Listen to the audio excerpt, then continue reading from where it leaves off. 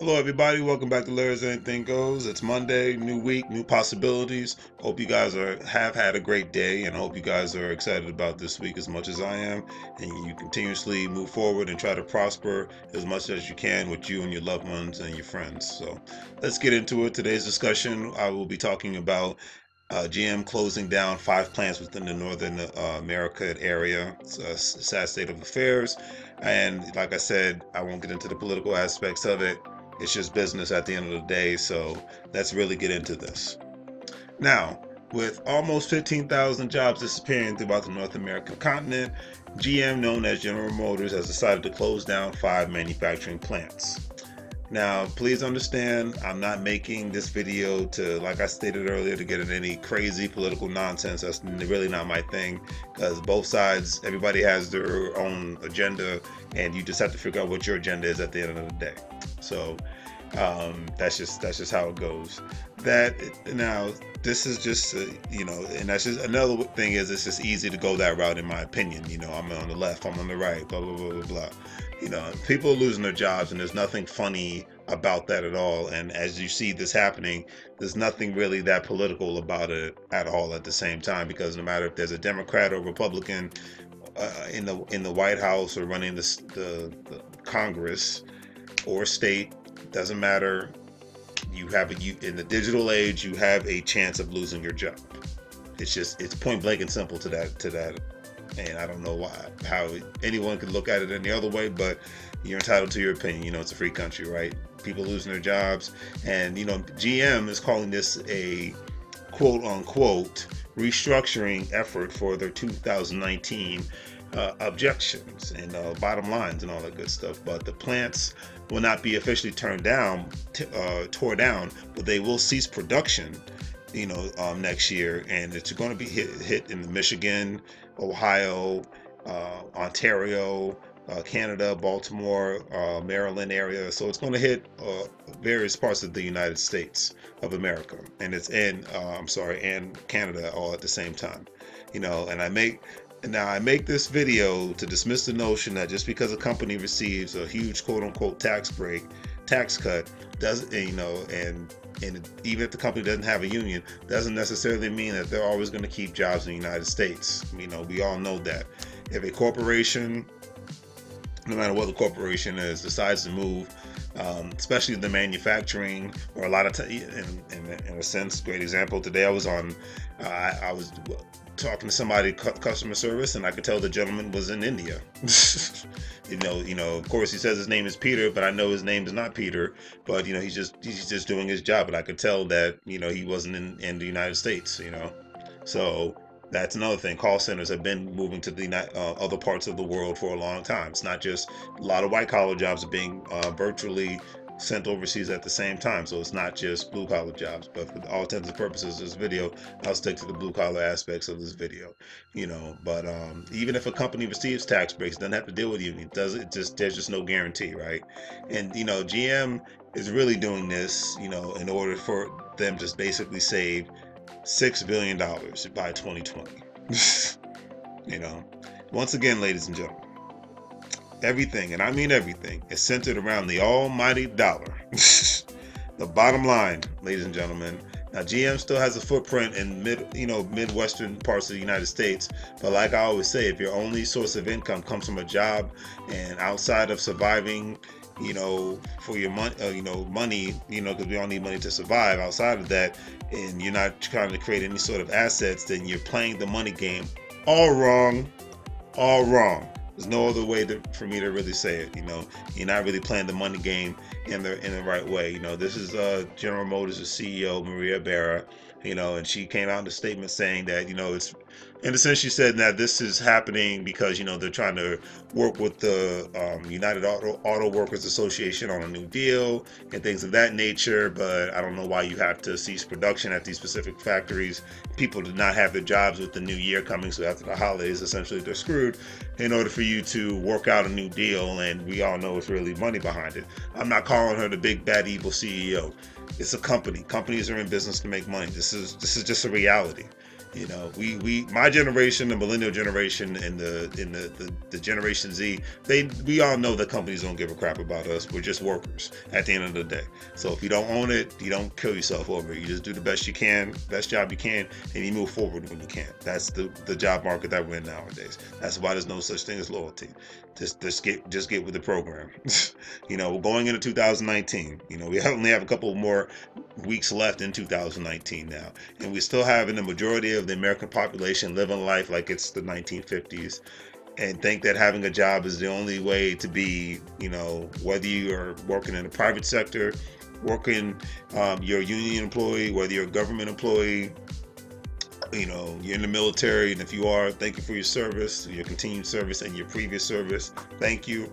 But you know that, you know, with all that, the situation we are left in is a vulnerable place if you fall in that category I just described, without having some sort of a pension. Like a lot of military folks, I know they have an earned pension that they well deserve, or benefits for you know, their sacrifices for the United States. So they get VA benefits, well deserved benefits. I get it. I totally understand it. You know, so that's what I consider the backup plan if you're gonna get that for the rest of your life.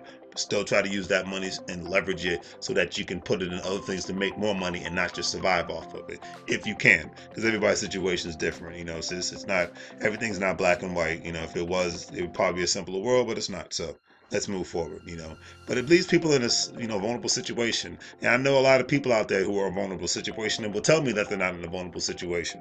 You know, but it does. You know, because the question that I always ask myself, you know, every day, and I ask other people, like, if you was to lose all that, well, you know, what kind of financial position would you be in?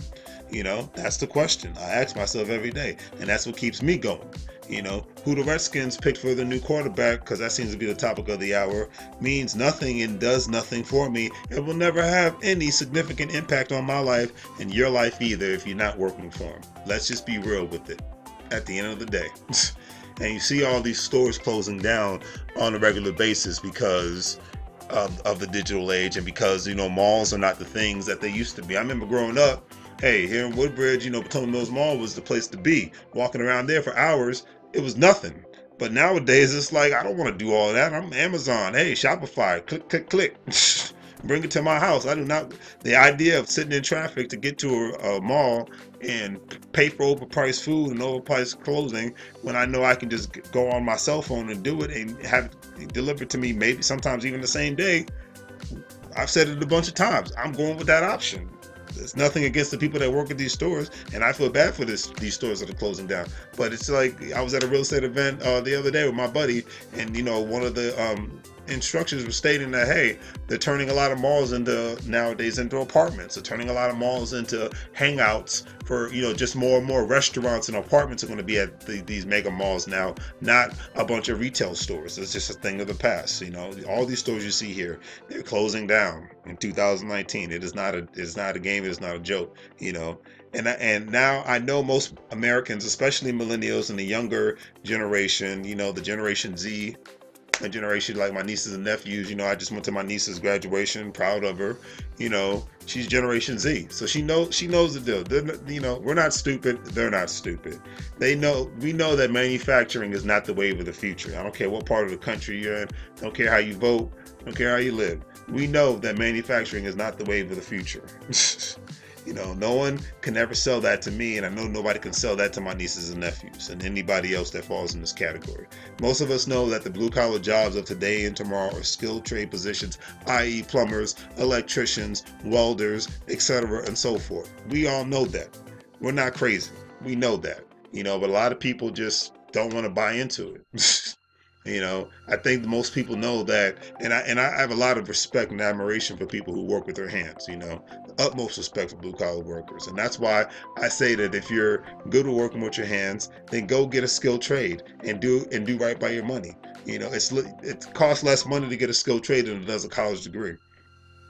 And the crazy thing is, I read today that in the United States, they're projecting within the next 10 years, there's going to be all these skilled trade positions that are going to be available. But and this is another thing that's bad in a lot of states, not all states, but most states in the United States of America, they don't really have VOTEC classes, vocational training classes as much as they used to. In a lot of states, like I know they have it in Pennsylvania, Indiana, Texas, and Tennessee. I know they still have it there, and they have relevant skilled trade programs there, but a lot of states don't have it, and they don't put a lot of their money into those skilled trade programs, and that's why those jobs, a lot of times, they just sit there, and they're not being taken advantage of by people. And these are, you're a skilled trades worker, you're gonna make money. I've seen contractors, they might look like they got 2 cents to their name, but they got more money than most white collar workers put together. Okay, so I'm just calling it like it is. If you like working with your hands, be a skilled trades worker, and don't depend on your money coming from a factory. Depending on coming from a corporation that needs skilled trade workers, depending on the mom and pop stores that need skilled trades workers. And still at the same time, when you're a skilled trade worker, you need to have your backup plans. This is the way of the now and tomorrow and forever. That's just how it is in the United States right now. You can, because you got to do right by your money. You can vote Democrat and Republican all you want, but if you do not look at the United States from an economic perspective and how you can make your money work for you when you lose your job, because eventually in the digital age, you and I will lose our jobs eventually, because it's just that thing that we have to have in our mind. Nobody is safe. No matter how much education you got, nobody's safe. Every single person from my generation on down needs to plan for generations and generations, and not just for the weekend. Okay, we're going into 2019, and my mind is already on 2025. I already have 2019 planned out, and I'm looking forward to it. One of my goals, one of the goals that I do not have and that I'm not really looking forward to is looking for another job and hoping that I do not lose my current job. Been there, done that, wrote a couple books, and I'm sure a lot of you out there have done the same thing. I'm good. Been there, done that. I'm trying to move forward. Forward thinking here, everybody. We all need to have forward thinking. Participations, partnerships, relationships with the right people, calculated business risk, things that have changed in my life and perspective, all those things. It's just circling in my mind on a regular basis. Netflix and any other source of entertainment doesn't have any significant effect on my life, and it never will. YouTube has had more of an effect on my life than entertainment in a real big positive way. Why? Because people obtain a lot of great information from watching YouTube, and I've obtained a lot of great information from watching YouTube. One of the things that I hope that the parts of the United States that are being affected by GM and companies like GM's decisions, making, is that I hope that they make the right decisions in regards to trying to bring new industries to those areas. Because a lot of those smaller towns are going to continuously dwindle and start disappearing. Because millennials and Generation Z people are moving to areas where the job market is booming. No matter where it is, if they need a job, they're going to go. If you build it, they will come.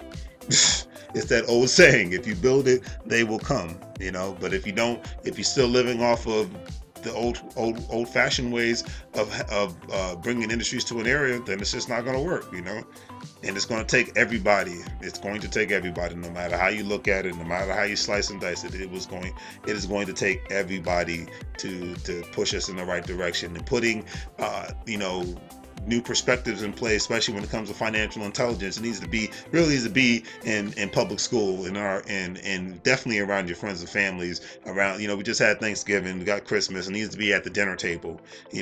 Discuss everything else. That definitely needs to be discussed on a regular basis. Financial intelligence. That's just my personal opinion. Capitalism in the United States is a beautiful thing. I love it. But if you have to try to start playing the game in the right way. That is my analysis on it. You have to start playing the capitalism game the right way. And because capitalism, and my favorite YouTuber says this all the time, it's a horse and jockey race on a daily basis. Every time you get up and go out and get on the grind, whatever, unless you're just homeless and you're just sitting around picking your nose, that's a different story. But those of us, who do not start off with wealth, and that's most people in the United States of America, and obviously people around the world, we begin as the horse. And that's cool. There's nothing wrong with being a horse, We get out there, we get it going, right? But that doesn't mean we have to die as the horse. You know, we are all meant to become some sort of a jockey in this rat race, this race of capitalism, you know, but we have to change our thinking and change our actions and and actually have some sort of executions. You know, have execution plans is great, but if you don't actually act upon those executions, then they mean nothing. They are worthless. You know, just coming home and vegging out in front of the television every day after work, that's not going to fly. Okay, because all it's going to mean is, okay, you're going to have your job. It's not going to build anything of real economic value, and that's what you should be all about nowadays, because everybody's in some sort of a way has a possibility of losing a job, no matter if they're the best employee of the freaking year. All that is irrelevant. Get that out of your mind. New plan, new way of thinking, new way of living, you know. And I end this video off with saying, you know, this: if you're not trying to play the game, then you're going to lose. You know, I don't play to lose. I play to win. When I play something, I do play to win. That's why I don't play video games, because I could care less about it. That's why I don't go to football games, because I'm not playing. You know, so but when it comes to my business, I'm playing to win. I'm not playing to lose. And I hope you guys do the same thing at the same time. Hope you guys enjoyed the video. Please give it a thumbs up. Please check out my online store that I have with Shopify. And definitely see you guys later. Have a great and productive week. Take care.